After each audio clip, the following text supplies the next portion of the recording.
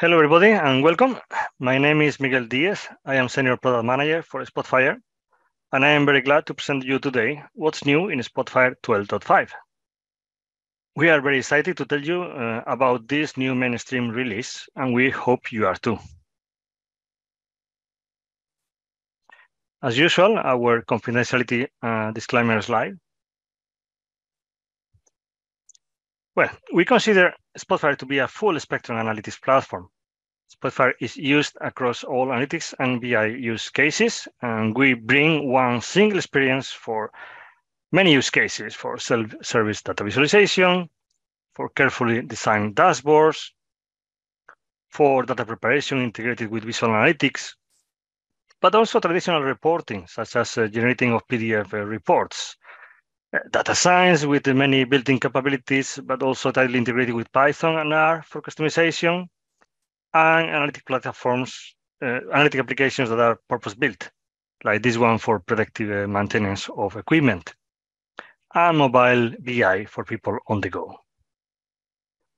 And since Spotfire 12, you can now act on insights directly from visualizations. Well, you know all that, but what about 12.5? Spotfire 12.5 brings new features into data access, analytics data management, and data science, analytic application administrations. This is just a glimpse of what I will show you now. Let's start with data access. As with previous releases, we continue adding more and more OpenID Connect and OpenAuth use cases into Spotfire. Information services now support initiating OpenAuth flows when needed to authenticate users to access a specific external data source. And this is useful where, for example, Spotfire and the external data source use different identity providers, or when using the same identity provider, for example, Azure AD, but it does not allow scopes for different resources in the same access token requested through OIDC. So this, extending the OAuth capabilities, I already introduced it in this extending of some of the OAuth capabilities that we already introduced in Spotfire 11.7 for information services. And where you can see here is that we have single sign out to data sources sharing the same identity provider as the Spotfire server. Continuing with the OIDC and OAuth use cases, where a user logs in with OpenID Connect or using an OAuth flow to authorize Spotfire to access data sources, for example, information services or TIBCO data virtualization connections, any refresh token is now persisted to be reused across sessions. And this means that the user does not get prompted to log in as much as before. On the My Account page here within the Spotfire Web Administration pages, it is now also possible to view and manage all the active access and refresh tokens for better usability and troubleshooting. Good. In Information Designer, you can now create data sources where the end users must log in with their credentials, both to access data and to create a new information link.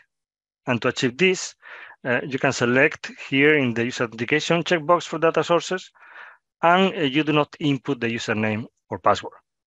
This allows for reusing a data source without having to expose any service account credentials. Previously, only the end user was prompted for credentials when opening an information link for the data source. But for using the data source in Information Designer, the credentials had to be stored. So this simplifies. With this Spotfire release, users of the TIBCO Cloud Spotfire Web Client can now simply select 16 data connections in the Spotfire library and use them as a start for a new analysis. Data connections can also be used to add additional data to 16 analysis files. Creating data connections and sharing them through the Spotfire library is a great way to prepare sometimes complex data models for the users. Business users can, with just a few clicks, use these existing models to connect to the data and immediately start visualizing it. Also, when using TIBCO data visualization, you can now access the Boolean type data with the connector. Okay, what about data management? You can now view and manage data tables, the properties, column properties, all from the data canvas in any client. And we have now a comprehensive view where, as a user, you can reload or delete data tables in bulk, and also specific metadata for data tables and columns as custom properties applicable throughout the analysis document inside expressions for calculated columns or custom expressions. For data science, the new TIBCO Spotfire service for R enables the execution of data functions using this open source R programming language.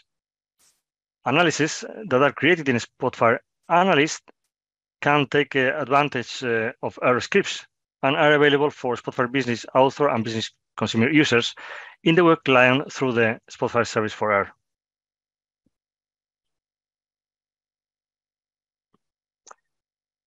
Python-based data functions execution has been also significantly improved. We now have a much faster Python execution, which leads to more efficient workflows and improved productivity.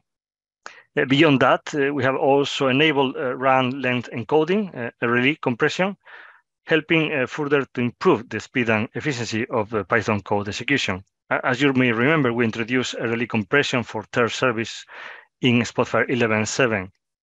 What it does, RLE compression, it works by reducing the size of the data sent over the network, which reduces the network latency and improves the overall performance.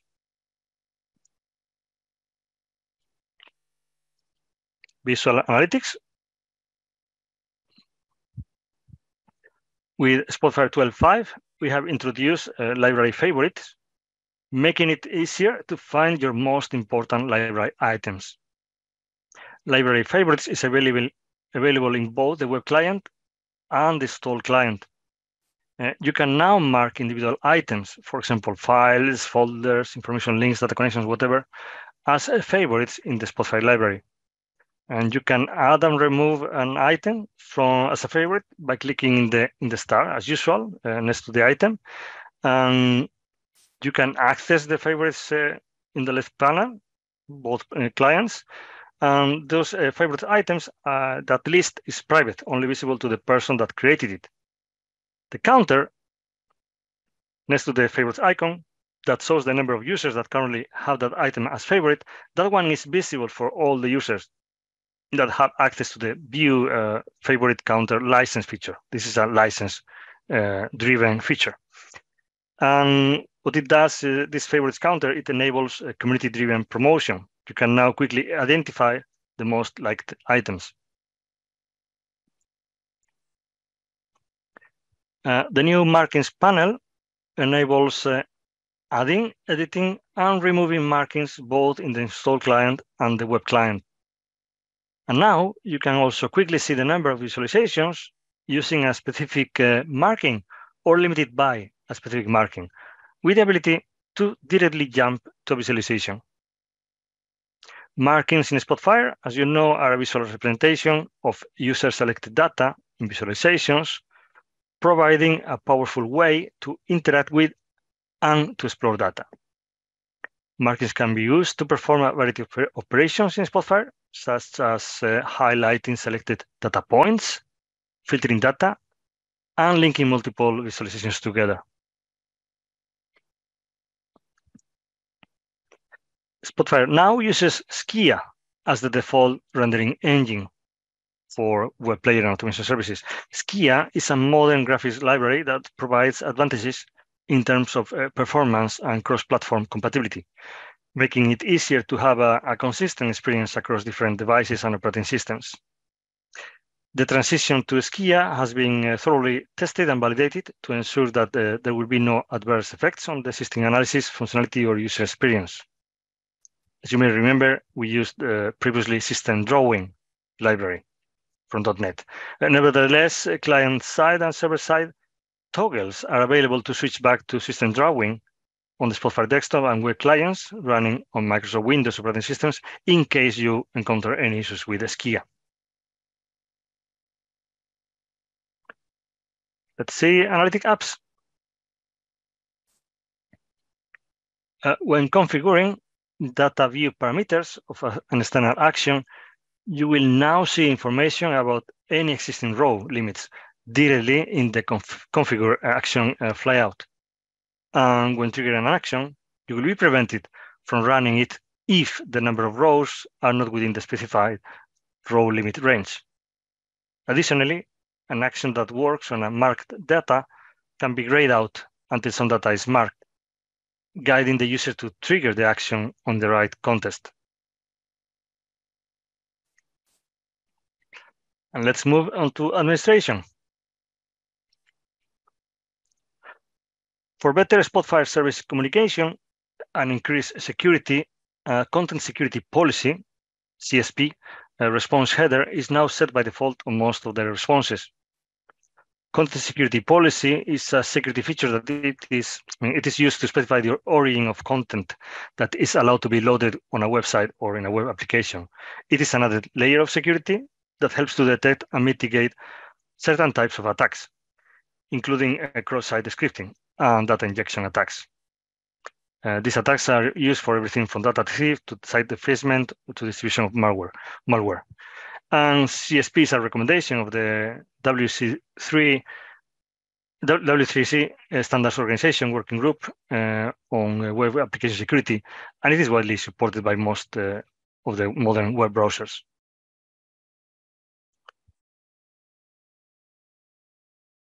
We have introduced several improvements for increased robustness and resilience for communication between the node manager and the Spotfire servers, such as requests from the node manager to the Spotfire server are now spread among the non-online Spotfire server instances. Node manager Java OCSP, which means Online Certificate Status Protocol, those requests are now using a local OCSP load balancing, proxy and cache. HTTP cache control response headers have been added for OCSP and code trust responses in the server, and several other smaller improvements like additional retries when needed in that communication. All these changes make the communication between the node manager and the Spotfire server more robust when a Spotfire server instance becomes unresponsive or when you restart some of them, or yeah.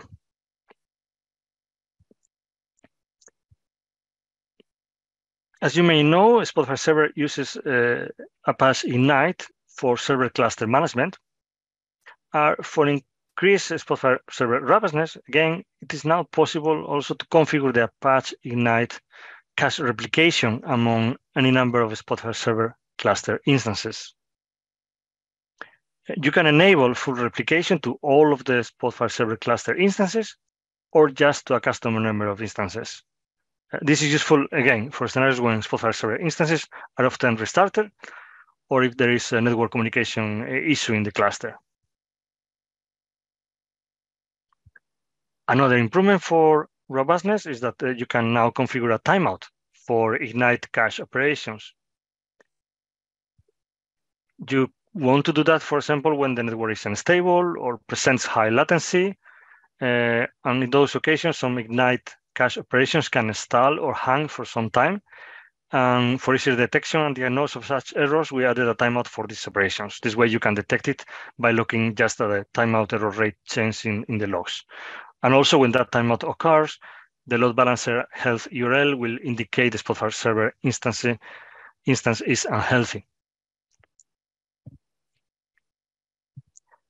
Again, within these same environments that present sporadic network issues, or just when you need to detect failures earlier, or for easier tuning of your system, you might want to be able to configure some timeouts.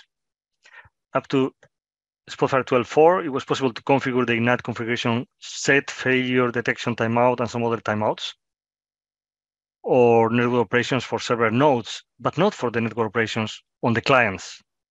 And therefore, for easier troubleshooting and tuning, we have added those configurable timeouts for the client failure detection operations. Yeah. And you see one that was available already in the server, but now we made it available in the node manager, is that you can use the Java ops environment variable to add additional custom JVM arguments to the node manager. This makes it easier to configure custom Java options for your Spotfire services.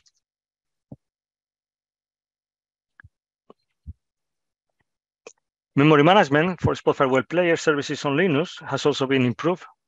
There are several new configuration settings, a bunch of them for tiger control and more fine tuning. This includes, for example, more control settings for the .NET garbage collector behavior, for how quick and in which way it's going to claim free memory to the system. The Spotfire Server Installation and Administration Guide now includes more detailed information on the product license models and license information types. This info was available before as a separate document. We believe that including more and more information as part of the main documentation provides more clarity and better visibility. So as you see, what is Spotfire 12.5? It provides you with quicker access to your favorite items in the library, enables the execution of data functions using the open source R programming language, leveraging the R data science ecosystem, simplifies authentication and authorization workflows for external data sources, and in addition has several features or enhancements to provide increased speed, robustness, security, and troubleshooting of Spotfire services.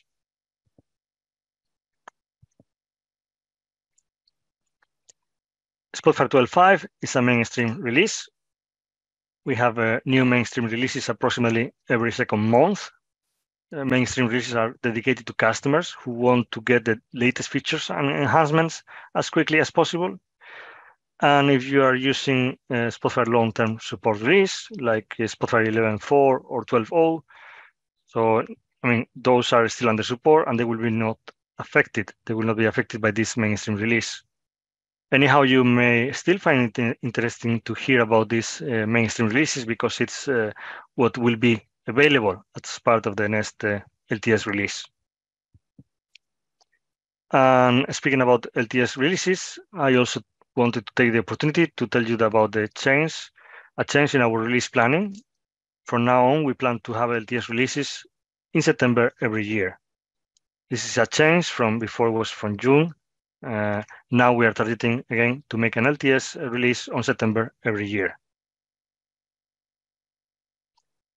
Before I end, I want to make sure that you all are aware of the IDEA portal. I know you are, but I wanted to repeat it. The IDEA portal allows you to share your product ideas and enhancements requests directly with our Spotfire product management team, and you can vote on ideas submitted by other users. Whenever you create or vote on an idea, you will get notified when the idea status changes. And the status indicates when it's implemented or already exists, is planned, is likely to implement, future consideration, and so on. That's all for today. Thank you very much, and I hope you liked the capabilities that we added in Spotfire 12.5, and we hope to see you soon.